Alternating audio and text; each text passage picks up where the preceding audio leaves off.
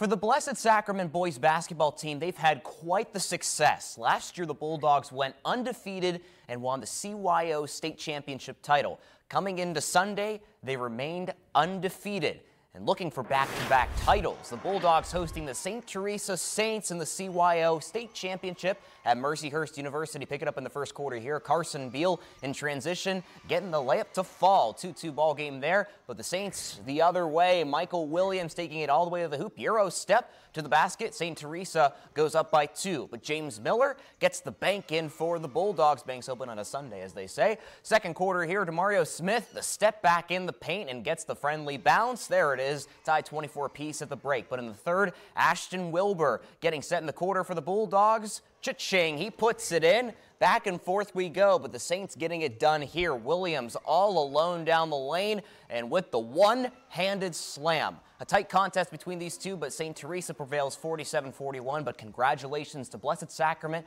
on the incredible run these past 2 seasons. Nothing short of amazing.